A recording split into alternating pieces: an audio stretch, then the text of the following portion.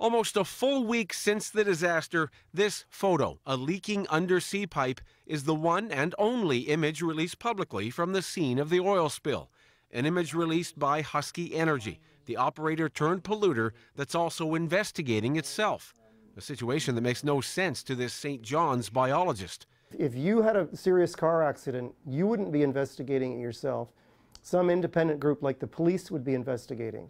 Jones says there are millions of seabirds in the spill area at this time of year, including murres, dovekies, and the iconic Atlantic puffins.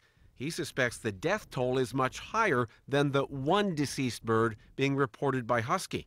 Up to 100,000 or maybe more of these vulnerable seabirds might die. The spill is much smaller than the 473 million liters of oil spewed into the Gulf of Mexico at the Deepwater Horizon rig in 2010.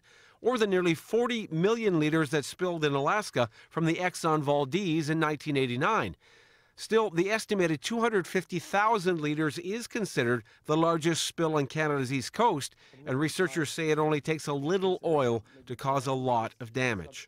A blob about the size of this nickel here, getting onto the breast of one of these birds is going to immediately stick to the feathers and compromise their ability to insulate. If it gets onto the bird, it's going to die. The federal government has also been quiet about the spill, which happened as Husky attempted to restart production in waves almost as high as a 3-story building.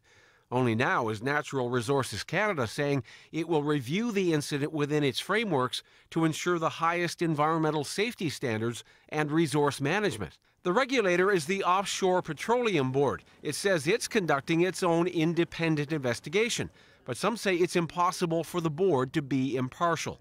The regulator is in charge of basically promoting the industry. With mistrust surrounding the investigations and few details about the full extent of the problem, this environmental disaster is fast becoming a political mess that will be difficult to clean.